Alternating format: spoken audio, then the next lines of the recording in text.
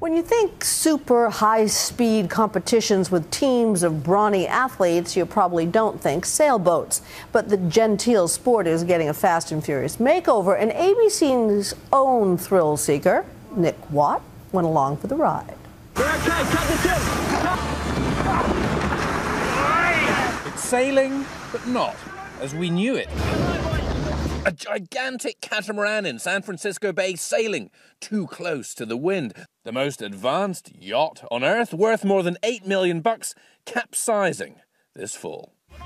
On these boats, that's not even a sail, it's a carbon fibre wing, and the sailors, well, they're gymmed out beefcakes, suited up like football players. The skippers are lured by the big money teams with seven-figure salaries, and they're flying across open water. It's athletes now. It's not guys putting on blazers and sitting on the side with a gin and tonic. That's what I thought. Rich, portly men with one hand on the tiller in a gentlemanly face-off for an old hunk of silver called the America's Cup.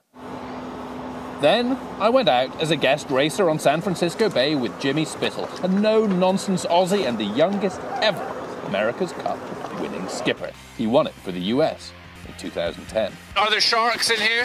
Yeah, big ones. These catamarans can fly at nearly 50 miles per hour. It is terrifying. Sailing has finally entered the 21st century, fueled by Larry Ellison's billions and a band of young, brash athletes. Sailing is now chasing the kind of fans who flock to NASCAR. You can see what's happened out on the water. You can capsize these boats. You can crash them hard. These boats reward pushing hard.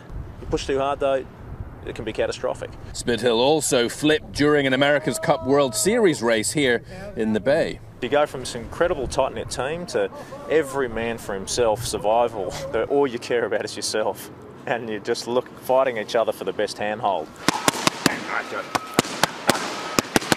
His team, by the way, are in a hangar on the dock 7 a.m. every morning, working out. He's a big fellow there. He's played a bit of ice hockey. He's played some American football, semi-pro. It's non-stop running, grinding, pulling ropes. I thought sailing was kind of, rum and cokes at sunset. Yeah. Yeah, nah.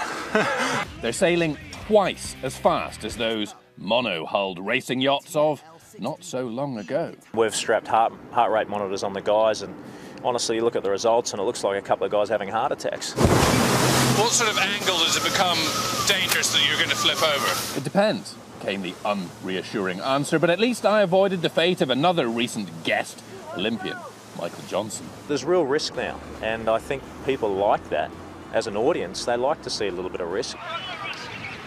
If you're not getting close to capsizing, you're probably not pushing hard enough. Next year, Spithill will defend the America's Cup here in home waters. Are there old traditionalists wearing the blazers who look at you and think, ugh, disgusting? No question. No question. And look, like I said, I've got nothing against those guys, but respect. The fact is, though, this is the way forward. And it is rather exciting. Are you pushing it yet, or is this just cruising? I'm Nick Watt for Nightline on San Francisco Bay.